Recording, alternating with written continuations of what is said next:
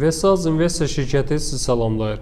Bugün səhər dünya birjalarında Türk lirəsinin 3 lira 72 kuruşdan 3 lira 63 kuruşa kimi bahalaşması doların qismən ucuzlaşmasına təsir edib.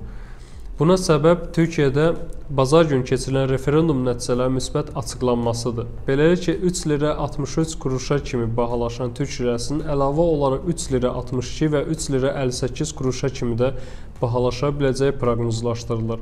Dünya birjalarında doların ucuzlaşması avro-dollar məzənnəsinin də bahalaşmasına təsir edib.